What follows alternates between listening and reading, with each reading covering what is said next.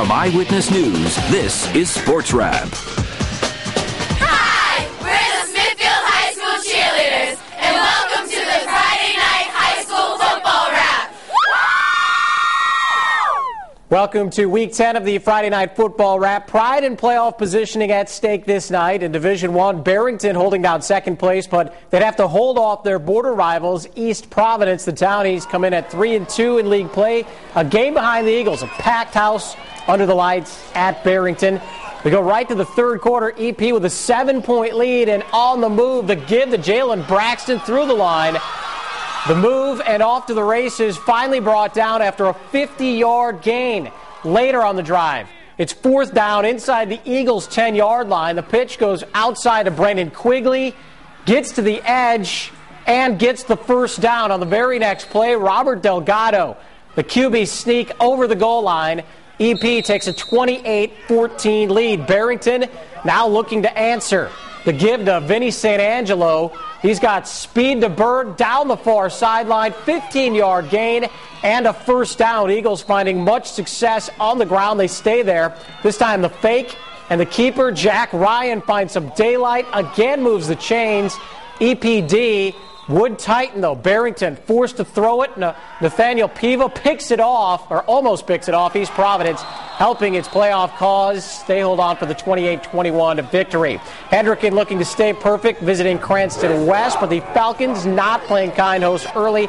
Brett Champagne takes the handoff and pops his way into the end zone. Home team off to a quick 7-0 lead.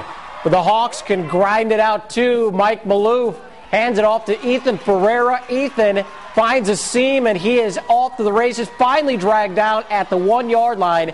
Ethan a little shaken up on the play. His hard work would set up this, though. The TD plunge by Maloof. Hendricken now 8-0 on the year, 6-0 in D1. Knock off Cranston West 38-28.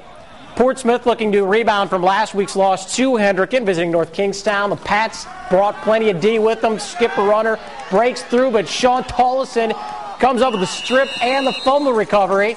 A little later, Brandon Morales comes up with a tackle for a loss. Portsmouth improves to 5-2 in D1, 8-2 overall, 43-0 shutout over North Kingstown. Cranston East playing at South Kingstown. The Bolts in control, a chance to put the final nail in the coffin, but they decide to kneel it twice on the 1-yard line, taking no chances. The Bolts improving to 6-4 on the season, 20-16, the final score. Well, we're just getting things started on this week's Friday Night Football Wrap. Hi, we're the South Kingstown High School cheerleaders. Stick around for more Friday Night High School Football Wrap. The playoff picture is starting to clear up after tonight's action in Division II. We've got highlights from all the big matchups, plus a primetime matchup for two Division II teams. Stick around. We'll be right back. Hi, we're the Lincoln High School cheerleaders. Welcome back to the Friday Night High School Football Wrap. Welcome back to the Friday Night Football Wrap. Remember to check out our website, WPRI.com. You can rewatch all of tonight's highlights. Most will be up shortly. All games will be posted by tomorrow morning. Plus, you can check out past week's games as well. Again, just visit WPRI.com. Back to the action. We go to the shadows of McCoy Stadium. Tolman undefeated in league play, hosting Tollgate. Muddy conditions, offense at a premium. Second quarter, Tollgate down 12-zip, going airborne.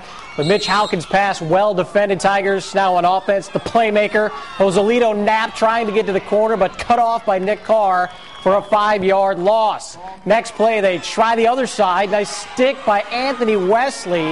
The Tollgate can't find the end zone. Tolman wins again, 20-zip. The final score. 3-3 Shea playing host to 4-2 Johnston. Midway through the first quarter, the Raiders down 8-zip. Adelson De Silva finds wideout Devin Silva. 25-yard score. They decide to go for two. De Silva this time finds Jamal Tucker, and he ties the game at 8. Later in the first, Johnston trying to respond. Christopher Pistachio around the corner. Big 40-yard scamper. Raiders D would step it up, though, forcing QB David Bubar to rush the throw, and Tim Monterio comes up with a nice pick, but Johnson would pull away for the big divisional win, 37-14, the final. Mount Hope looking to keep its playoff hopes alive, visiting Pilgrim, but the Pats' offense looking strong early. Lionel Breer going deep and finding John DeVito. The nice grab by DeVito. Pilgrim on the move, but the Huskies defense has been tough all year. Jared Kuna and Theo Muscala combined for the tackle for a loss. And watch the effort by Adbothello. Tips the pass back to himself, and for the interception, big road win for Mount Hope. They top Pilgrim 14-8, the final score. Now we're going to head to the other member of our crew. Sarah Hogan has been busting it out on the trails all day. Sarah, what do you have?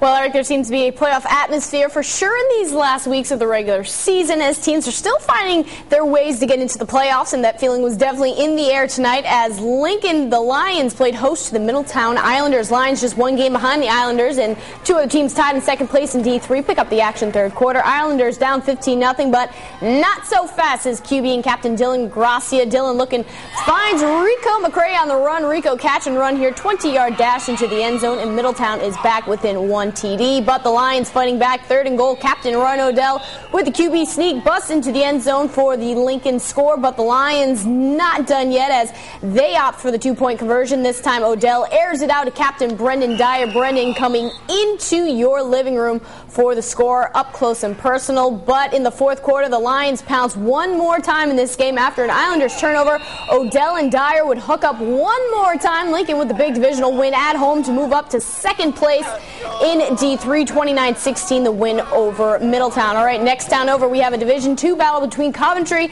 and my alma mater, Cumberland Clippers. Both teams trying to keep their playoff hopes alive. Second quarter, no score. Oakers facing a fourth down situation and decide to go for it.